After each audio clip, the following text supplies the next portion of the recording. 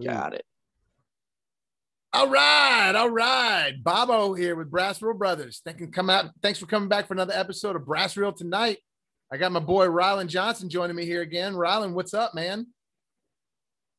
Bobby, what's up, buddy? We're back. I'm excited, man. It's I was ready for some popcorn. Let's go. Yeah, some popcorn. Got Evil T-1000 and the Terminator. You're the Terminator. I'm Evil T-1000. Ooh, I'll take that. I'll take the T-800. T-800 all day, baby. You know. Yeah. Come on. So that's a good Arnold, man. Mine's terrible. Yeah, that's good. That's all you gotta do. You just gotta open up the jowls a little bit and don't be crazy. And you gotta say here or there, anything with the ER or like here. Mm-hmm. You have to say 2 syllables. It's like over here. Over here. Yeah. Well, how was your 4th of July, man? Happy 4th, dude. Yesterday was fun. I usually work weekends. I got the day off, so it was a fun time. My friends have the pool, so it's the best when you have a friend with a pool. You know, you don't have to take care of it or any of that thing. You just show up with a floaty and a pool towel, and you're ready to roll. Yeah, dude, that's the greatest. That's kind of what I did at my mom's yesterday as well. A lot of times I'll try to help out with things, but there was like 25 people there, and so I was just like, you know what? Nice. I'm gonna act like I'm a guest. There's so many people. Yeah, that's the first 4th too since COVID. People were out and about having a good time. Everybody was popping fireworks all day. It was a good time, man. We had a good dinner and good company, and I feel like life's kind of back to normal, which is exciting. It did feel a little back to normal, definitely. Even when I was going out to the store the day before, had to go to the store for 1 or 2 things yesterday, you could see everybody on the road, everybody in their American garb, just whatever it be that they were wearing or not wearing. We definitely had a good time. That was me. Go ahead. I was at the grocery store early. And I'm the guy who never buys alcohol on a Sunday, I guess. So I was sitting there at 10:30 a.m. trying to buy beer. And I wasn't the only one. You know, the little girl at the stand was like, "I'm sorry, sir, I can't sell you this beer till noon." She had a big stack of alcohol that people were trying to buy because, you know, the 4th doesn't happen on Sunday, apparently, every few years. So, you know, it was funny. I was like, "Oh, yeah, I'm so sorry." Yeah, man. What's funny is I've done that many a times, not on the 4th, just because. Right. I'm very rarely up before noon on a Sunday wanting alcohol. I'll tell you that. But, you know, it was a funny thing to go through because I wasn't the only one, you know. Well, yeah. And look, let's face it. 4th of July is an American holiday, and most American holidays entail drinking. I mean, that's just the way it is. Yeah, that's true. That is true. And the weather was honestly perfect yesterday. Oh, or God, I mean, Saturday it was good too, but it was perfect yesterday. Man, if you lived in Texas your whole life like me, I can't remember a 4th of July that perfect and cool and not humid and not hot. And I mean, my dad, he was the one slaving over the grill every year. So I'm sure he was having a ball at his house. I didn't see him yesterday, but I'm sure he was enjoying that cool weather. Yeah, man, because instead of it being 120 degrees with the grill, it was only 100 with the grill. Yeah. Yeah, that heat index will get you, man, you know. Yeah, and you were talking about the fireworks. People didn't do fireworks a whole lot around here until like 4 PM, and then they did it till like 11 at night last night, and they were like loud ones, and it was scaring my dog. Yeah, I was gonna say I've got 3 dogs, and only one has a hard time with it. So I try to get back home in a decent hour because around my neighborhood, it was 1 a.m. and they were still popping off. So, well, luckily they stopped it at around 11. It's a normal 4th. Okay, that's respectful. You know, anything after midnight. Come on, guys, let's wrap it up. You know. Well, and it is. You know, it was Monday today too. Even though it's not work to someone, I had work to do. Yeah. A lot of us have to still go on Monday. But yeah, apparently a lot of people were off today, which was nice. I think the banks are closed, everything. Yeah, they're treating it like a full-on holiday. Nice. Yeah, and I'm just making sure that I haven't spent too much yesterday because even though I've paid my rent, it hasn't come out yet. And it's like, all right, you got to make sure I'm not. I hate it when you do something and it doesn't come out, you know? Especially on a holiday weekend, you're just looking at that bank account going, what? When's it going to happen?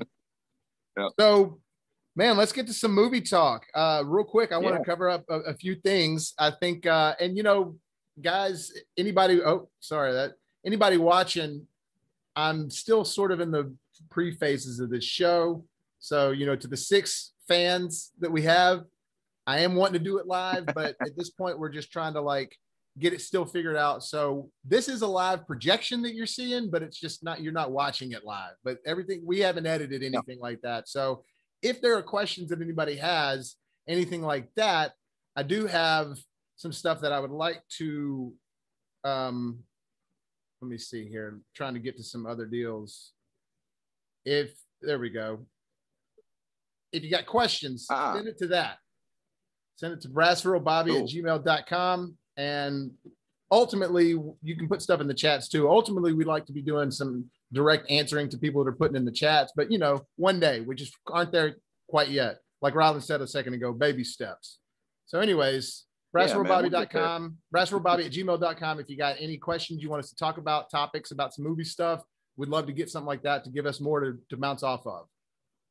So anyways, there's that.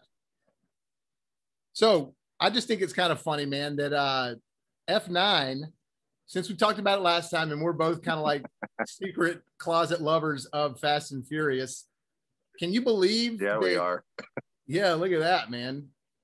Can you believe that actually has done well over The Purge, over Boss Baby 2 and Zola this weekend? It's still beat them out. Like it's just stacking up money, even with all the mediocre reviews.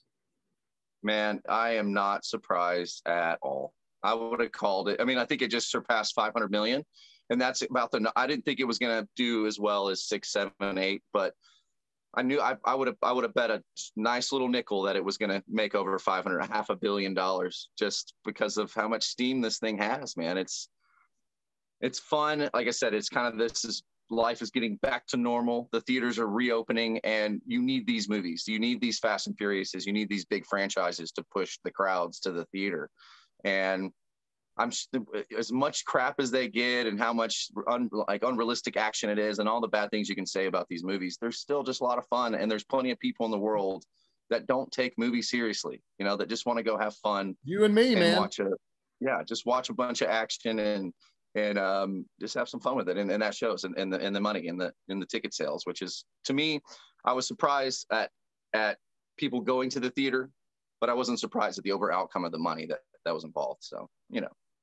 Yeah, I mean, I'm not surprised at it either. I'm just surprised that it's doing so well in its second weekend. On top of movies like The Purge, which is sort of like the horror / 4th of July film that's sort of kind of become the thing. I like the first Purge. I don't care for the rest of them. I didn't even see this one.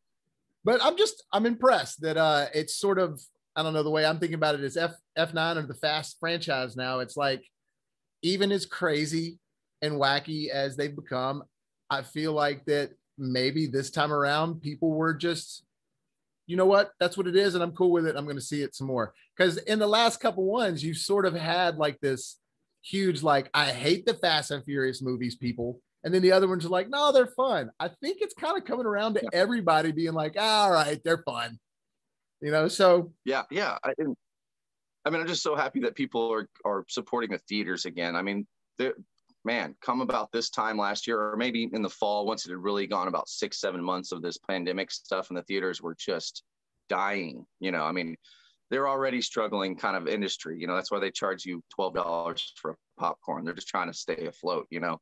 And I was just happy to see this type of push towards theaters again. I'm just such a theater guy.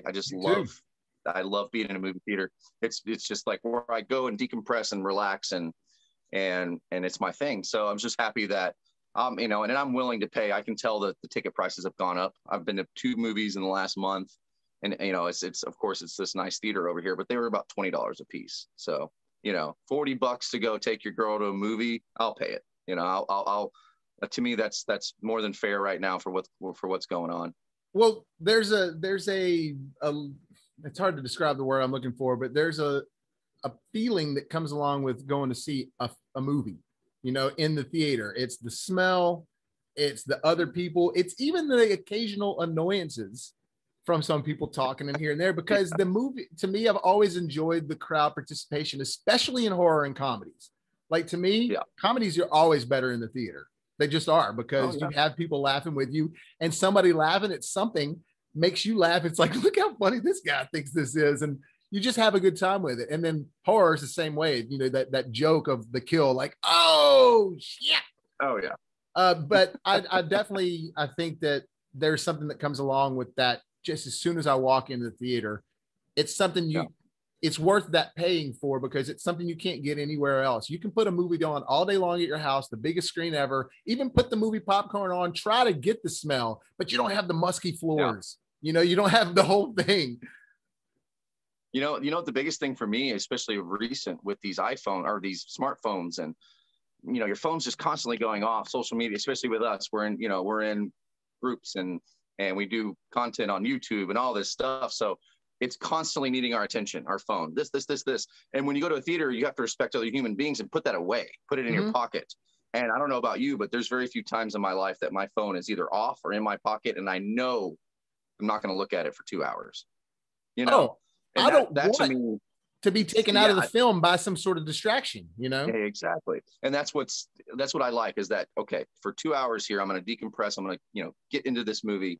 And like, and being in a theater is just, to me, is so therapeutic at times, you know? And the summer was always the best as a kid, because thank God for Jaws and these summer blockbuster movies that came out at a certain time, that where summer was where it was at. All the kids were out of school. If you want your big blockbuster movie, put it in summer, because it's going to do the best. So to me, that's the most exciting time of the year, you know? And for me, honestly, you always had movies when we were kids, like especially in the late 80s, early 90s, you always had movies that would come out at Christmas and Thanksgiving. You would have those, but for the most part, my memories as a kid watching entertainment was watching TV throughout the fall and the spring. And when summer came, it was movie time. And we would rent movies because they would come to video and stuff like that. But as far as the new bombastic, it was that, you know what I mean? Now they are utilizing every month to try to, still January, I feel like, is the month where we still get no good movies. But even February now, we're getting like Oscar award winning films. So yeah, the poor horror genre, they get the January, February dump. You know, there's always some Conjuring movie or something in those slow months that, you know, as horror fans are like, okay, one that's like, all right, it's pretty good. But for the most part, the good horror movies come out at the end of the summer or Halloween. Yeah. Well, but yeah, man, I'm just excited to see people getting back in the theaters and franchises and movies making money again. It's so freaking important to Hollywood.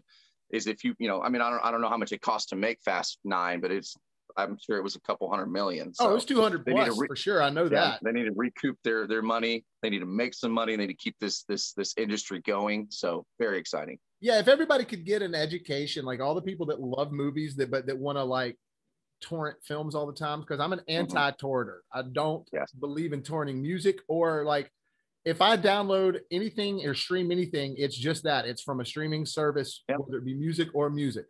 Piracy sucks, man. You know, piracy, you know, when I was a younger college kid, of course, you know, back in the heyday when internet hit, we were all doing it. Everybody's done it. But you got to smarten up and realize that you literally, like, these movies, you want to see what happens when they spend $20 million on a sci-fi epic or anything. It looks like something that comes on the Sci-Fi Channel. You know, you need millions and millions of dollars to make Dune. You know, so like, we got to support those. If you have the money, you know, if you have the money, support whatever if you support the artist, support art, support anything you can.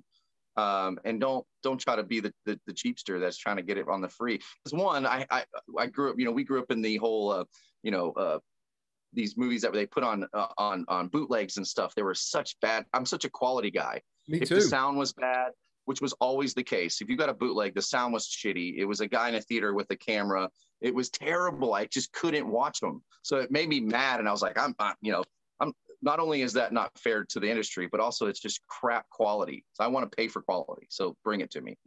Definitely, man. Definitely bring me quality. And also, on to the coattails of that, people have gotten desensitized and spoiled on what they're watching and forgetting what it takes to make what they're watching. Like it takes so much effort. People just don't appreciate that. Not enough people do, at least, because they pirate. It's like, if you knew what these people are pouring into it, it's like, look, Hugh Jackman doesn't get that way just by, you know, doing this and that and flipping a butt. No, he works his entire, like, to get looking like Wolverine, man, that's a like all day grind for months and months and months and months. And anyway, so just appreciate what goes into a film, and remember that $20 is worth it because of what went into it, you know? Oh yeah.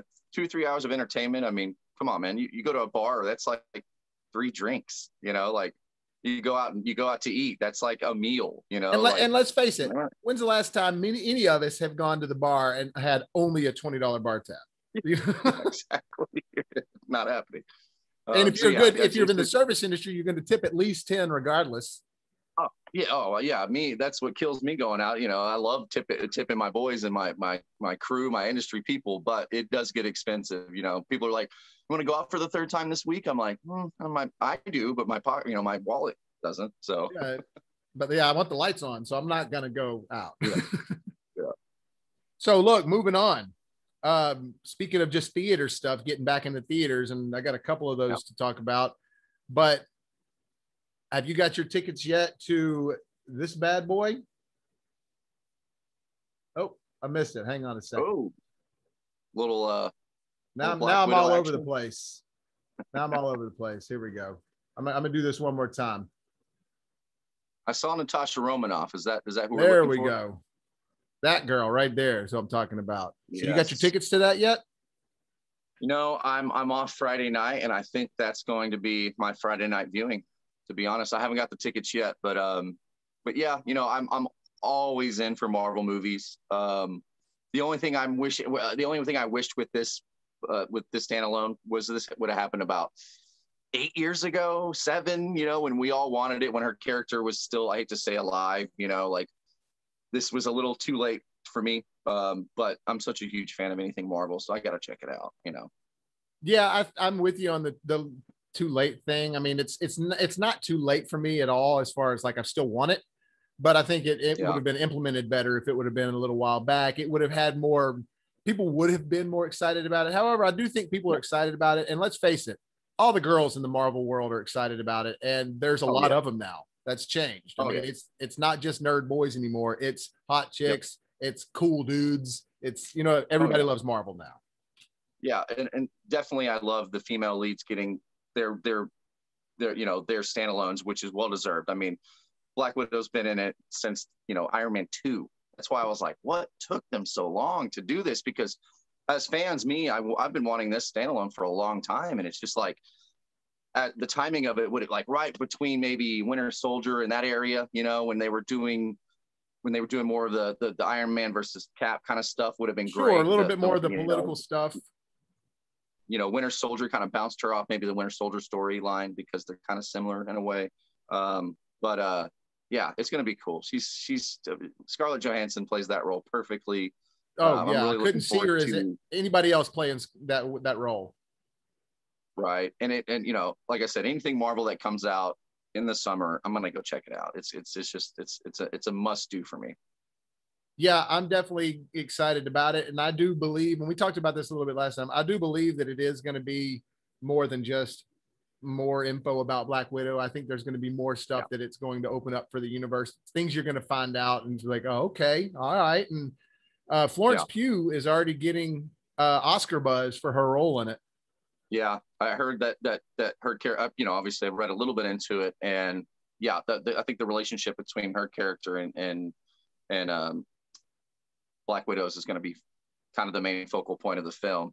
And I didn't want to read into it too much, but you know, I think that's going to be a good little baddie, good villain. So that's what makes these Marvel films. Yeah, the Taskmaster. Who's the villain? Who's the bad guy? He's a big villain in the comics, man. Yeah. Do you know his thing? No. So his power, or like his whole deal is that he can pretty much, if he's seen you fight and watched you fight and fought with you, he now knows your style. He mimics your style. So that's why you're seeing him with this weird shield that he's got. That's why you're seeing him pulling out bows and arrows, because he's mimicking all their styles. And so he knows how to fight just like she can fight. Because let's face it, Natasha, out of everybody's a good fighter, but what makes them win is either their tech or their powers. But Natasha is the best actual like MMA fighter of them all, you know? Yeah. Oh, for sure. Yeah. So I'm just curious to see what they're going to do with that Taskmaster character, because he's sort of like a chameleon of power / fighting styles. That's cool. I love that premise of a mimic. You know, that's kind of that's a cool thing. I like that idea. I'm just glad they're bringing in old school villains and brushing, you know, just like James Gunn's doing with Suicide Squad, not to jump just straight to DC, but, you know, brushing off all these old villains that me as a comic fan, I always loved reading about, but I would never talking about. It was cool to talk about Batman, and it was cool to talk about Superman with your friends that didn't like comics because there was movies. But if you start talking about Plastic Man, or you start talking about King Shark or things like that, people are like, that's not cool. Now people like seeing that stuff because they've shown the sort of like lightheartedness of where it comes from, you know, like with the MODOK series on Hulu now. I mean, they're totally taking a Robot Chicken approach with that. And it's fun because he's kind of regarded like that in the comics, and even by the other villains. It's like this wannabe villain over here. So I'm excited just to see him bring Taskmaster back, you know, an underknown villain that could be something big. Yeah, for sure. Well, speaking of still some other stuff that got released recently, and something that I just watched in the theater, or excuse me, yesterday, but it was also released. Actually, this one was a Prime exclusive, was the Tomorrow War. Did you see this? Yeah, I have only seen the trailer, which I feel like gives away a good amount of what this movie's about and what it is. And it looks really well done. I mean, the production value is really high. I think it set records for an Amazon streaming product, if I'm mistaken. No, you're right. And I watched it yesterday, and it's definitely there's the trailer definitely kind of showed you what they're doing, but they do a good job of not letting you see the creatures too much in the trailer, because that's sort of a big part of the movie and you get a lot of it. But you know, there's some things here and there that it was like, all right, I feel like some of this was maybe a first time like, I don't know if you know the director of this, and for some reason I'm drawing a blank on his name, but he did like a ton of Robot Chicken episodes, and he directed the Lego Batman movie. Oh, wow. I'm a huge fan of both of those. I've been a Robot Chicken fan since day one. Of course. And the Lego movies, I didn't get into just being a guy with no kids, but then my close friend Steven, who has two children, like 6 and 4, you know, he was like, dude, you've got to watch Lego Batman. These movies are so well done. And I checked them out and they were great. You know, I'm not much into the kid movies. You know, some Pixar stuff I'll check out when it comes out, but I loved him. And Robot Chicken's right up my alley too. So that's cool that he's directing this. And like I said, it looks amazing. It looks really high production value and really cool sci-fi kind of story. I'm a big Chris Pratt fan as well. You know, I love most of the things he does. So yeah, he's really likable in it. There's a cool emotional dynamic to the story that I didn't expect to be so prevalent throughout the film, as far as it's not just, you know, monster stuff here. There's like some relationship stuff and some stuff that'll, you know, make you get a little tear jerked here and there. Maybe I do feel like that the production value was very good in it for sure. Like the effects all looked great. The creatures were scary, man. I mean, when I saw them, I was like, man, they're making these pretty scary, like scarier than I've seen recently. But I would say there's some, since it is sort of a Tomorrow War, there's a time thing going on. It's one of those, I feel like they could have doctored up the rules a little better when it comes to like the time traveling and what is possible and what's not possible, what would affect something, what wouldn't affect something. I think they got a little too loose with that. It's like, oh, let's just do this so we can have this cool action scene or whatever. But I mean, it was definitely cool to watch. Visually, it was great. Chris Pratt's really good in it. You like him. He doesn't just play like another cool, like he actually plays a character in this. He plays a father. So it's not just like you're watching Star-Lord in another movie or something. You know what I mean?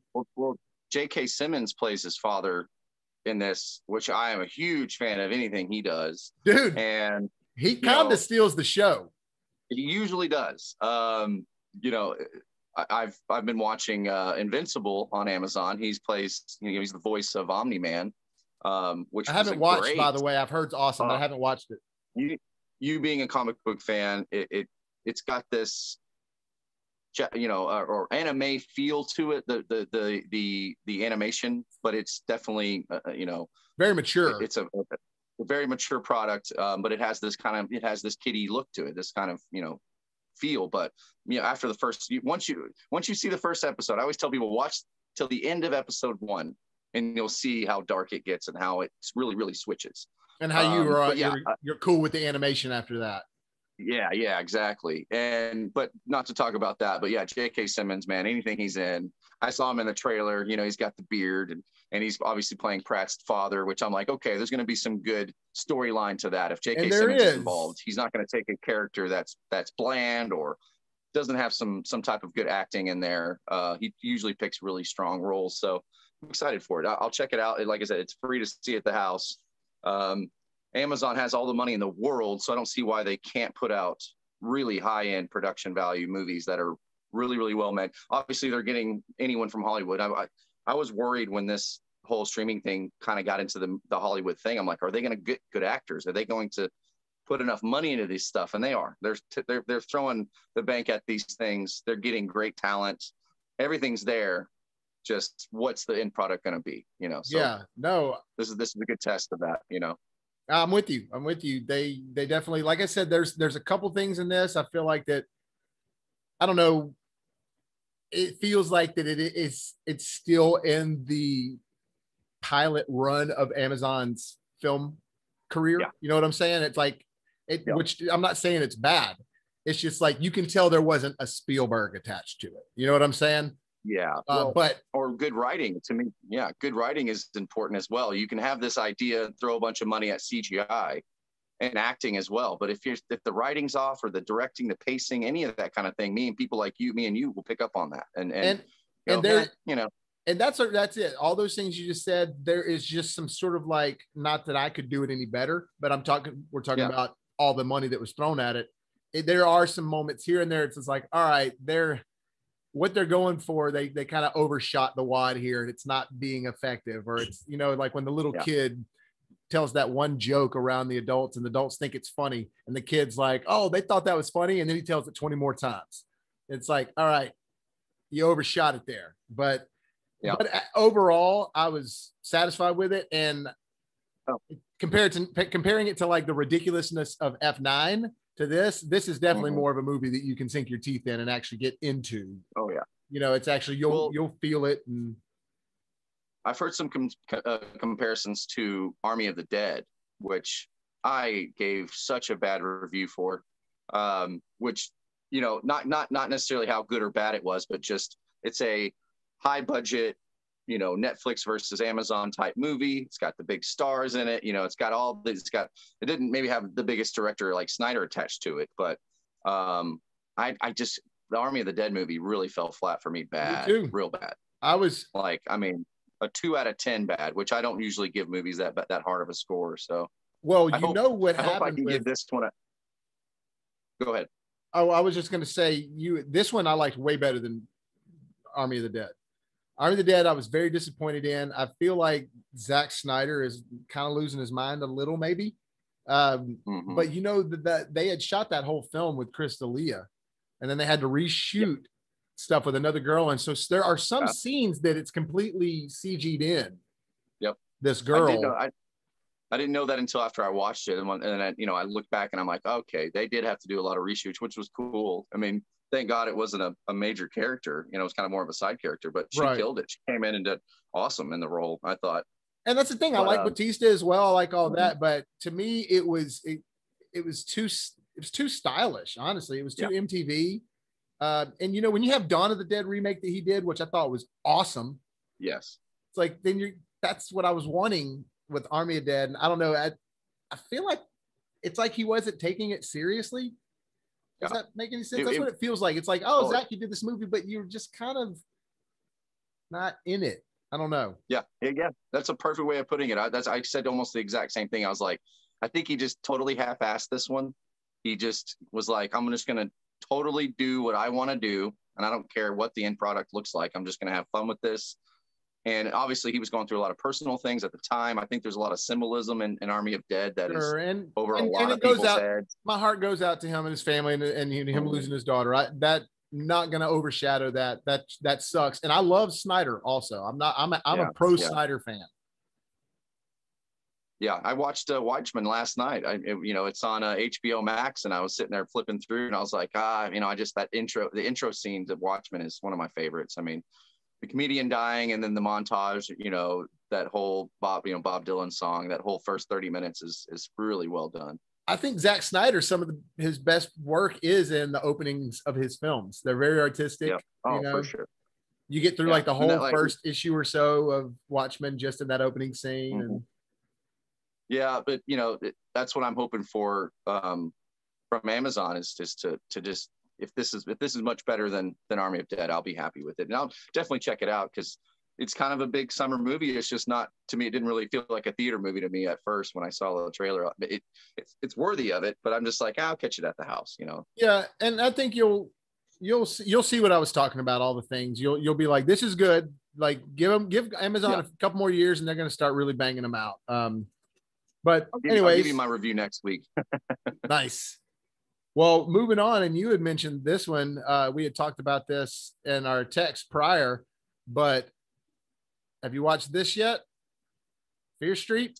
Man, I've definitely checked out the trailer when it hit. And I didn't know anything about the R.L. Stine books in the 90s and where this source material is coming from, which is exciting. I was a huge R.L. Stine fan as a kid. I think this was just maybe a little bit more mature for me at the time. I just didn't hear of it or what it was. But what excites me about this is it's rated R. It looks, when you watch the trailer, it looks very teeny slasher, and it's set in the mid-90s, which is exciting. I hope they get some of that mid-90s nostalgic feel, because me and you will know exactly if it's going to hit or not. If the music's there, great. But if it doesn't hit that mid-90s feel, it'll lose me a little bit, because that's kind of what excites me the most about it is, in the trailer, the kid's on a old computer, like almost like an AOL chat room and stuff, things that our generation will love to see. But these kind of movies can go any way, and that. Yeah. Well, I watched the first one. So the first one's out. It came out over the weekend, I think. And I'm going to watch the next one. That's for sure. It was fun. It definitely, I think, is self-aware. So, and I'm not going to give anything away, but it is, you feel like you're watching a R.L. Stine novel come to life, but the mature ones, it is R-rated. Yeah. There are kills, and they're good kills, but it's definitely, it is nostalgic of the 90s. The music is hugely nostalgic. The whole thing you said about the AOL and all that, hugely nostalgic. So, and there's a lot of jokes here and there that aren't intended to be jokes from them, but are funny to us because so much time has passed. So you're like, oh man, that is the way we used to do that shit or whatever, So they nailed all that really well, man. I think it's a little better than I thought it was going to be. Did you see Freaky? I did. Yeah. So imagine Freaky and Scary Stories to Tell in the Dark kind of had a baby.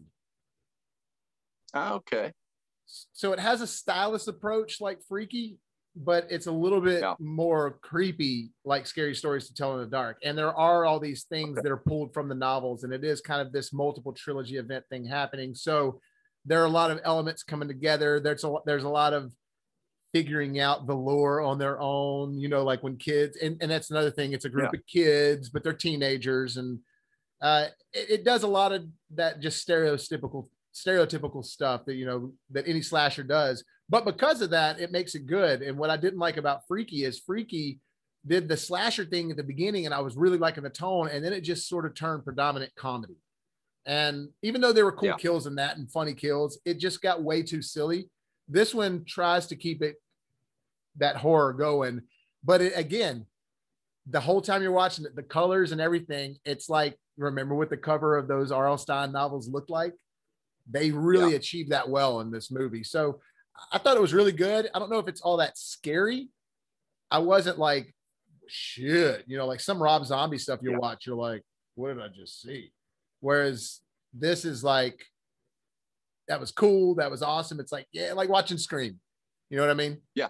So, and it did and that's that. what got me excited in the trailer was that zombie song to start it out, you know, like, you know, that more human than human kind of stuff. And I'm like, okay, you know, and if they kind of get that same vibe and feel that the trailer has, which I'm going to watch it definitely. And which it's a 3-parter. So does it jump decades? Is it like, so it'll be it started in mid-aughts? 94, but now we're about to go back to 1978, but they're mentioned, but there's characters that are dually involved, and you start, they give you this cool little trailer at the end of this one that for the next one, but it's not the trailer you've seen. Like, it's the only way you can see this trailer is by watching it at the end of this movie, but it's like, it's still a part of the movie. It's like when they're talking and they're talking about, oh, this happened and so and so, so and so, and then you're getting glimpses of the next movie while they're talking about it. You know what I'm saying? Cool. Very cool. Yeah, I like that. That's exciting. No, and it's cool. I mean, and the next one is total camp slasher because it takes place in 1978 at a summer camp. So it's like, you did the Scream thing. Now we're doing the Friday the 13th thing. And there's an intertwining little overarching deal. To me, it kind of feels like the way American Horror Story seasons sometimes have this weird overlapping deal, but they're doing it with 3 movies and it's a little tighter of an interwoven story. You know what I mean? Sometimes. Yeah, that's, I was going to put that relation into the American Horror Story. The 84 one was weird, but good. You know, I either love or hate AHSs. Like there's some seasons I think are just the best thing ever. And then there's some that I'm like, I can't even watch this, which sucks because, you know, the acting is always on par. The writing is great. It's just all about the premise of the show. There's some that I really get into, and there's some that I'm like, I'll pass on witches and stuff, you know, the Coven and all that kind of stuff. So Coven I liked more the second time, but I think I like Coven a lot because of me being born and raised in Louisiana. So there's this whole sort of like hometown feel. But it is one of my, like, I think Asylum I really like. I love Roanoke. I think Roanoke was great. Mm-hmm. I thought Cult was really jacked up, but good. Yeah. I mostly like them all. Some of them I think are kind of but I mostly really enjoy them for the most part. I was disappointed with the ending of 84. Apocalypse is probably my least favorite to rewatch. Apocalypse is just too, like, I feel like they're reaching with that one.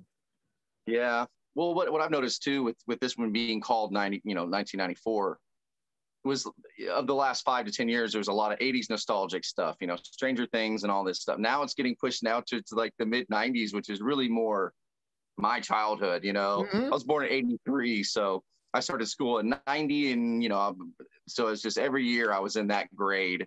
So if it was 96, I was in 6th grade. If it was 97, I was in, so it's, we're getting towards that mid 90s where it's more of like, oh man, this is what I kind of grew up with. And that's what I'm excited about some of these movies, if they get it right, you know, the birth of the internet, we went through so much change in the 90s and much cool technology stuff, video games, movies, CGI in movies, just so much was happening. And I'm looking forward to more movies being based in that mid 90s kind of area. I think it's on its way, man. I think it's on its way completely. And I'm not sure what time period that the new American Horror Story is going to be in. You never know with them, but it is. They have announced, and I talked about this on my last one, but you may know this, but they have announced that it's going to be 2 story arcs in 1 season. So cool. You're going to have like a 1 through 5, 1 through 6 story arc, and then a 5 through 10 or 7 through 12 story arc. I mean, the writing's always been on point with AHS. Like that's the one thing I think that they get right every time. No matter what little world they're in, the writing is top notch. So. Yeah, it's provoking and it gets you, and I do think that the stories are going to intertwine and somehow and maybe or take place in the same city or something like that. But I know it's on like a northeastern coastal type area, like Maine or something. So there's supposed to be like mermaids and shit. Macaulay Culkin's in it. Oh. Yeah. Talk about 90s. Yeah, man. Great. That's why I brought it up. It's like, I'm not sure what time period they're going for, but you got him in there. And then there are some regulars coming back. I'm not sure if Kathy Bates is coming back or not, but man, I posted on the thing that somebody that I think maybe you had posted that post. It was me. Yeah. Her 69th birthday. Yeah, man. And she's one of those ones. It's like, I've never seen Kathy Bates in a role. I've always seen whatever role she's playing. Like I've never seen her like Brad Pitt. There's plenty of roles I've seen. Old Brad, but with Kathy Bates, I just lose her. I just get into the role immediately.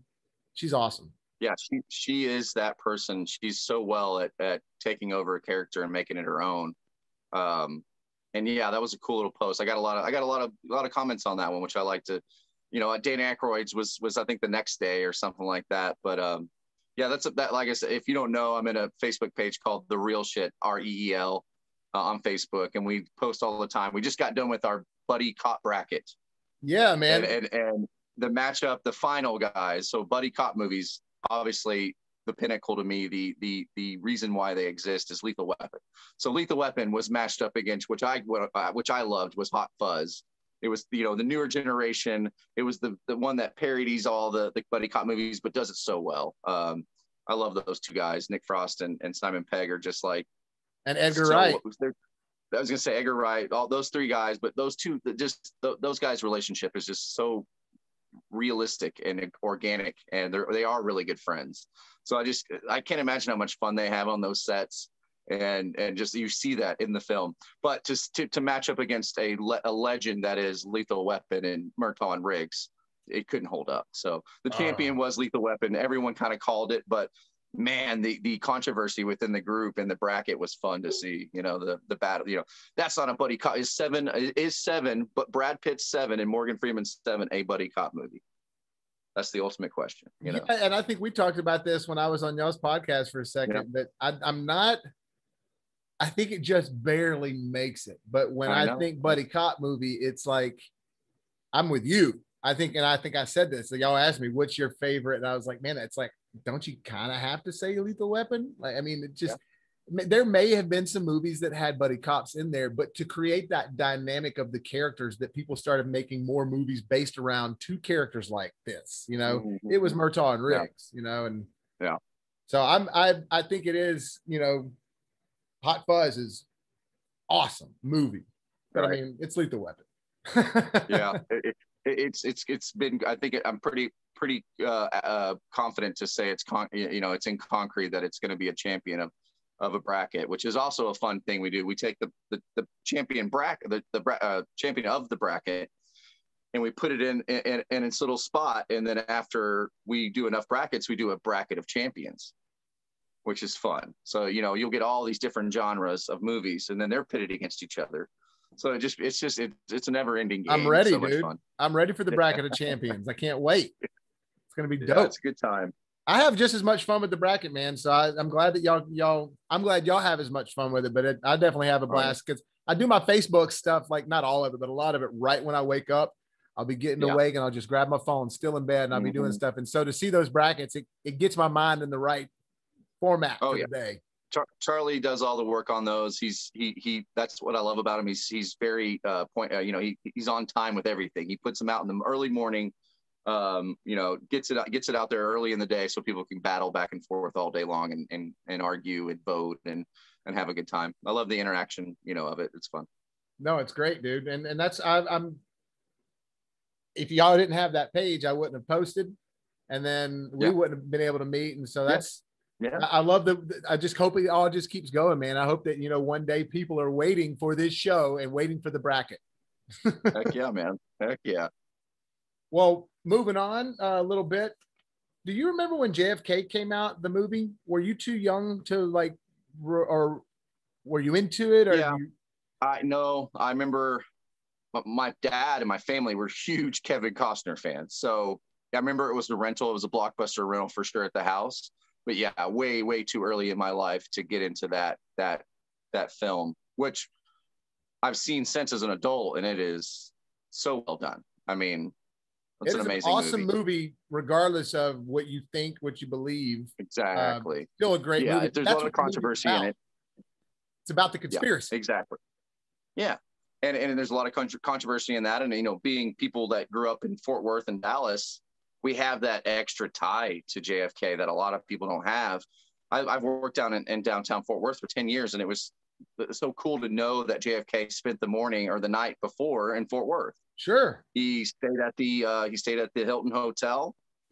He had a breakfast at the Fort Worth, I think it was Town Hall, something like that. And then he took the drive to Dallas. And that was kind of that was the history of that day. So I've always had a close connection to the history of the 6th Street or 6th floor museum. Is it 6th floor museum? Yeah. I think it's the 6th floor. That sounds right. Yeah, we're talking about how much we have this, and it's like, wait, is it? 6th, 7th, 8th. No, I think it's 6th floor in Dallas. I remember going as a kid and to see his bloody shirt presented, on display, it just like really hits you that this guy was murdered in front of everyone. Such an impactful thing in history in the United States, and that movie touches on all the conspiracy of it and all that. So it's a lot of emotion in that. Well, good old Oliver Stone, as I don't know if you know about this, but he's got a whole new documentary that he's putting out, and it's not this chasing the light deal. But I just showed this because it's kind of cool to see him young and old, Look at old young Ollie. But he's got a documentary coming out that apparently has. So do you remember back in the day, they were just like, in the year 2020, we're going to release all the files of JFK. We're going to release it all.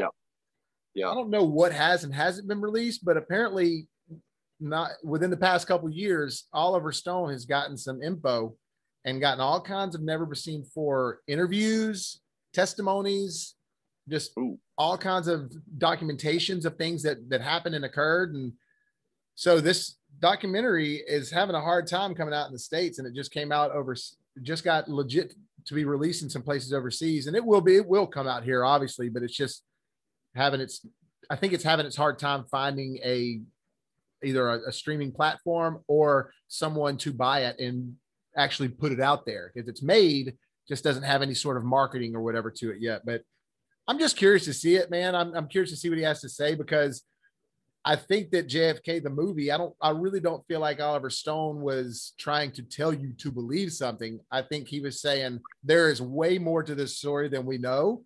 But here's some options, and here's what all these theories that people really do have. Let's throw them all into one film and really confuse you. What better hands to give that kind of information to than such a great filmmaker as Oliver Stone, who's already done the JFK movie. He's already, he's involved in it. He's got some passion in it. So yeah, that's cool. And I'm a big conspiracy guy. I'm not the foil hat wearing guy that's going to tell you, we never landed on the moon, but it's cool to talk about. It's cool to talk about why people do believe it or why people think these things go on. And I've seen the polls over the years. Pretty much 75% of people think that something went on with JFK. This was not, just it wasn't simple like they're trying to make you think it was. Exactly. There's a whole lot going on with that story that no one's ever going to know. If the government doesn't want you to know something, you're not going to know. So, but it's cool. It's cool to talk about. It creates great stories and great conversations. And like I said, it hits really close to home, because I don't care who you are. If you've driven down that street that he got, that he went down that day in November, it gives you a weird feeling. It's really creepy and very much so, especially since you've seen it in so many documentaries, exactly. Black and white footage or old, just real footage and stuff like that, that to actually go see it with your own eyes, there is a creepy element that, a chill you might get or a shiver quickly. It's like, whoa. And again, because it is so much controversy that's been talked about and surrounded it for so many years, makes it even creepier. Yeah. And like I said, and intriguing and man, Oliver Stone did it pretty well in that movie. I think, like you said, he presented all the conspiracies and put it out there, and he's just a great filmmaker, so can't go wrong with him. No, definitely can't, man. And there's some movies I like better than others of his. Obviously Platoon, things like that are amazing. He wrote Scarface, things like that, and so there's plenty that I do love by Oliver.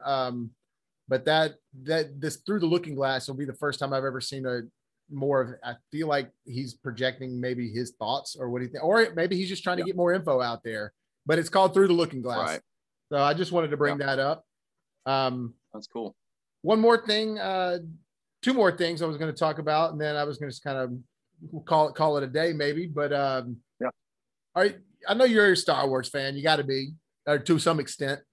There you go. Yeah, nice. Sweet. The Vader face, Scarface, but Vader face. You I love it. know, I got my lightsabers tucked away in the closet. I won't bring that out. All right. Well, good. Now, okay. So now we can both geek out then.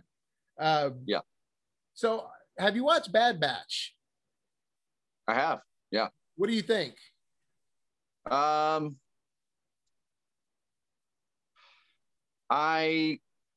like the idea, like the premise, but I don't know.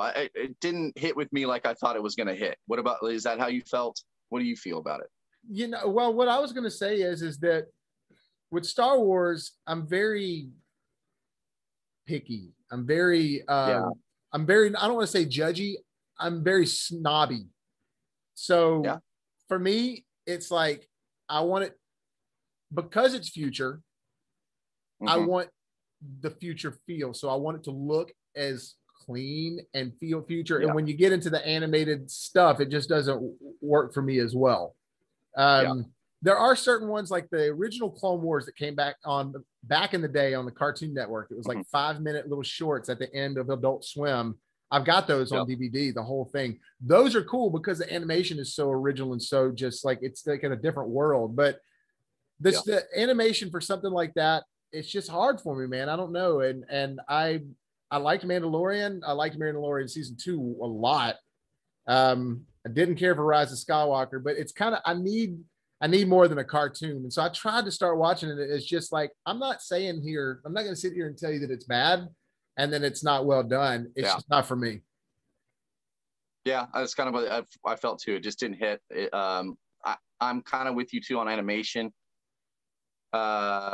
Especially that style of animation. I think it's just because I grew up in more of the old school style. The new stuff, the Clone Wars, I tried to get into, and I think it just hit at a different time for me. I was in my early 20s, and I was like, I don't want to. That's kiddie stuff, you know. Like I'll pass on that. Being such a huge Star Wars fan, I don't have to watch all the things to be satisfied. But Mandalorian was right up my alley, and I was kind of with you too with Rise of Skywalker. That whole trilogy was they. And I hate to say this out loud, but they fucked it all up with the different directors and all the things. And Disney tried to do their best, but they ruined it. That's a failed trilogy. Exactly. To me, yes. I mean, Snoke not having any really storyline, and then Rey's parents never really evolved, and there were so many things that I was like, what happened? Why did all this get so messed up? You know, and it proves how big these movies are and how many moving parts are and how much fan service needs to be involved. But especially for something like this now, when it's that there are things you can't do in Star Wars. It's not like a playing field where let's test it. It's like, no, it's gotten to a point to where no, there are rules you have to play by. That's part of what Star Wars is. I think that's what Favreau did the best with Mandalorian was slow everything down, guys. Like, let's bring this back to storytelling. Of course, it's going to be in a great setting of Star Wars. You know, that setting and that environment, that world is always appealing to me. But it's not always about that. It's always about the spaceships and the boom booms, and bring the storyline down to boil it down a little bit and have some more depth. I mean, I'm not ashamed to say that I cried when at the end of Mandalorian, man, when Luke. I mean, I'm not spoiling anything. It's been out, of course, 7 months, guys. But that's your fault. When Luke shows up, I stood up out of my chair. I mean, when Baby Yoda, waves to Mandalorian, I cried because it was just like everyone had such a shitty 2020. This was like I watched this like December 30th. Like it was like just the end of a shitty year, and I was so happy to see something that was so well done. And one of my favorite things of all time, and pleasing to the fans. I wanted that out of the trilogy. I wanted to get that moment out of the movies, but I didn't. I got it out of a Mandalorian show, which I'm still happy about. But it would have been nice to see it in the theater in that epic format. And to N9 should have given me that much emotion and that much wow moment, which that Mandalorian gave me. And like I said, it was probably a tenth of the budget. And maybe that's what they need to do is less moving parts and less things involved makes a better story to me. So, and, big set pieces these days it's easier to make things look good. I think that the problem with the last trilogy is part of the way some of the actors, they were having to get involved. I mean, let's face it, Oscar Isaac, he's a big name, man. It's like, Even in Force Awakens, that was you were getting a big dude to get in this film, and you had Harrison, that wasn't cheap. And so there was John Williams, all that stuff. Lucas, still was a part of it. I liked Last Jedi better than most people did. I think it's way better than Rise of Skywalker. Rise of Skywalker is just bad. From the get-go, the fact that the Emperor is just even alive is bad. But I definitely thought the way Luke at the end of Mandalorian was awesome, and the way that they had this underlying thing, this depth about it. It wasn't just about Star Wars stuff. It was about a man being changed by a child. Mm-hmm. And that simplicity of the story would take Star Wars away from it. This guy who was hardened, this child changed him. And that's beautiful, man. Yep. That's an awesome story that you can build on. And I think there's none of that in Rise of Skywalker. There's none of that heart. You know what I mean? Yeah. And somebody said this the other day. They had moments to do it. Somebody told me this the other day that if they would have done this, and I'm sorry to keep interrupting you. They said this the other day. Okay. If you would have just said at the end when she says, "And I am all the Jedi," if you would have had Obi-Wan, Luke, all these people behind her as Force ghosts, Qui-Gon, all that, like backing her up, sending their power through her, then it would have been way cooler. Yeah. But instead, I felt like it was a ripoff of Avengers Endgame. I am Iron Man. She's like, and I am all the Jedi. It's like, I didn't feel it. Yeah. Like I said, the storyline, like I said, Snoke was such a cool villain there. I was like, okay, we're going to figure something out with this guy. Nope. He's dead. Chop him in half. Parent thing with her. I thought, this mystery of her parents, who were they? And then, they were no one. They were just a couple of farmers. I'm like, no, what? Like, that was all the only emotion that I had involved in this trilogy, was to find out who her parents were and her origin story. And they're just like, no, we're just going to get lazy and put the Emperor in. And it was so badly done. But, phoned in. It was phoned in. Yeah. Which that brings me to my next thing. This is Star Wars. And this is actually the main reason I brought up the Bad Batch is, do you know anything? Let me find it here. I got it. Do you know anything about this coming out? Have you seen anything about it? Star Wars Visions? I've heard. This is the more kind of a Japanimation kind of thing, right? Fully. Yeah, they're the anime or anime. I think I get reprimanded by my cousin all the time. It's anime. I know. Anime. I got to say, this looks pretty cool because it's people taking people in like overseas, Japan, taking their love for Star Wars and sort of adding more of that. Let's take, lightsabers, cool. Let's make the lightsaber more samurai-ish. And so I think in a way, it's kind of like what the Animatrix was for the Matrix. I'm actually excited about that. Yeah. I've seen some fan-made stuff of like that anime style, but with lightsabers and all that, but it's fan-made stuff, but it's low budget, but it's really, really well done. And I mean, I don't know how these two haven't merged before this. They're perfect for each other, really. Star Wars and more of a Japanese anime style. Yeah. Their storytelling is phenomenal. Some of the best, we did an anime episode on my podcast. And I watched a few to get into it, and man, I mean, you can't say enough about the animation style and the writing. It's really, really well done. So that's exciting. I mean, I'm always into new stuff, and I'm always one of my favorites, Afro Samurai, because it was like the most put out there thing in the last 20 years that I touched, because most Japanimation or anime, they hate when you say Japanimation too, by the way. That's yes, they really hate that. So bad. You take that away. I'm sorry. But the style of Afro Samurai I loved, and the soundtrack and Samuel L. Jackson and the whole look of it. So that's one of my favorites, but it's so mainstream. Most of this stuff is these guys get off on it being, as underground as possible. Hard to find. Yeah. Yes. The underground. You're right. So I'm definitely a casual fan of it, but I will definitely check that out. Well, yeah, I'm more excited to watch that first episode than I was Bad Batch. So hopefully it's something that, can be cool. And we'll see with that and with the What If series from Marvel coming out on Disney Plus as well. That I'm excited about. That should be cool. I think that animation looks kind of cool. It reminds me though, and I have it on DVD because I was like, I have to watch this. And it was the Batman where he's in the Japanese armor. It's almost like Transformer thing. I tried to watch all of it, but I couldn't. Do you know which one I'm talking about? Well, there's a bunch of, it's an animated DC film. Here, hold on. Because I have a bunch of them. I think I have it right here. I know we're live here, so I'm not going to try to take too long. There it is. Batman Ninja. All right. So I got something here that, well, let's see if we can figure out what this is. So it's called Batman Ninja. Yeah. Yes. I was about to show you. I've got it on this, but this is where this is like 18 of the animated films. And it's like, and I had to check it out, but it lost me. It just, it was just, I think it was over my head. I don't know. It was a little goofy. That's very much the animation is amazing. I mean, the style of it is great, but it just, I don't know. I couldn't get into it. See, that is what they call like the Elseworlds, because like in Marvel you have the What If, and then in the DC you have the Elseworlds. Mm-hmm.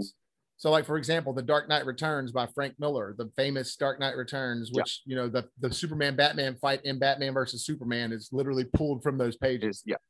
That was Elseworld. That was just a what if type situation. But the cool thing about the DC Elseworlds was like, what if Batman was this way? Or what if Superman was this way? What if changes like one thing? So what if is like, what if Mary Jane got bit by the spider instead of Peter? You know what I mean? Yeah. Like that's what the what if stories are like. So that to me, that's cool because it's like altering one little thing in a timeline and seeing what changes 20 years later. So we're going to have like a, what if Black Panther was Captain America type deal, I think. And then what if Black Panther was Star-Lord? Like what if the alien chose Black Panther? Oh, like the ship instead of Peter Quill? Like what if it would have chose T'Challa instead of him? So it's just all kinds of cool things like that. So I'm really excited about that animation. And I like a lot of the DC animated stuff as well. I mean, I really love, like I said, there's like 18 films on here and I have more of them and the animated series, but some are hit miss with those. I think some of them are awesome. The Long Halloween is out now. I don't know if you know about that. I was going to mention that. That just came out. I'm definitely going to check that out. I heard the storyline and the writing's amazing. That's my favorite Batman graphic novel is Long Halloween. So, The Killing Joke was one of my favorite graphic comics at the time, and that was really well done as well. Man, I'm looking forward to that for sure. I love that Batman the Animated Series was so well. We were gifted that as children. I mean, it's so well done. And at the time, I couldn't appreciate it. I just was like, this is an awesome cartoon. But now I still watch it as an adult, and it's just so amazing. Oh, dude, to me, that is still, the animated series is still better than any DC animated film they've done yet. Like, I still think the animated series is the best.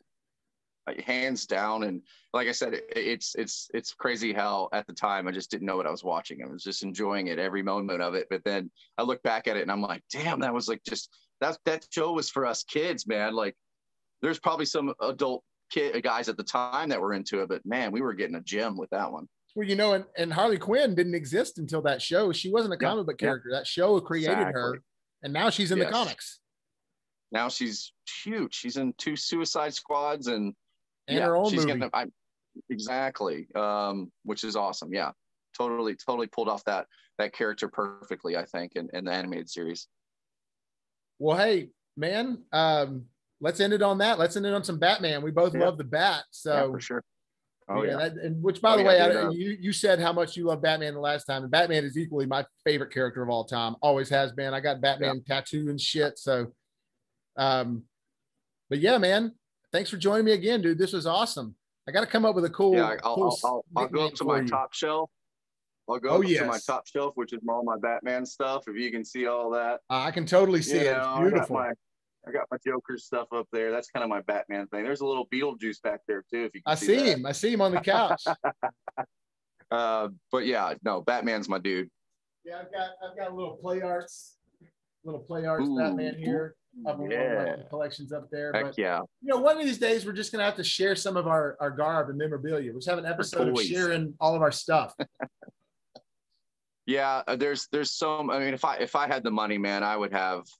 God, there's some of these these displays and these things I've seen these guys have online, and I'm like, oh, it would be so cool to have all the hot toys and all the expensive stuff all displayed out. But it's gotten so big. I mean, I see some of the shows they go to now, and some of these statues and some of these things I yearn for, like thousands of dollars now, and I'm like, I'm out. Look, when Spitting the Real shit is starting to pull in some cash, and so is BrassRel Brothers, then we can start getting some of those. Then we're going to see. That's how you know that we're starting to do well, is when our toys start turning into hot toys behind us. Yeah, I have a whole collection room. Just the whole room in my house is just going. That's the Batman room, Hell yeah, that's the Bat Cave. Yeah, the Bat Cave. But yeah, dude. Also, always awesome talking to you, brother. I cannot wait for us to hit it up either this week or next week, whichever we're gonna do. And this has been fun, dude. Hey, and tell people again where to find you guys on your show, Spitting the Real shit. Oh yeah, for sure. Yeah. So yeah, man, send me the link and I'll spread the word, and I've been looking forward to it. Yeah, man. No, but I was also saying let everybody know where to find you, where to find y'all. Me, yes. I have two kind of things I'm doing. Like I said, I don't really moderate too much on my Facebook page, or it's not mine. It's a buddy's of mine, but it's the Real Shit Facebook page, REEL, and then our podcast is called Spitting the Real Shit. You can find that on any podcast forum that's out there. So I like to list it on Spotify, but like I said, it's on any forum that has podcasts. So check it out. All right. Well, that's it, guys. And Ryland, thanks again, dude. It was a blast. I love hanging out with you, and I can't wait till next time, dude. And hey, we're going to talk about Black Widow for sure on Monday. Oh yeah, I'm gonna catch some new movies, and we'll definitely. I love when we've both seen something we can kind of give our little rating and kind of give our ideas to the fans about what's out there and what's new and what's fresh. So yeah, man, me as well. Popcorn. I love it. Popcorn. Well, thanks again, man. Have a great day, dude. You too, man. Enjoy your week. Peace out. All right, man. Peace. Peace.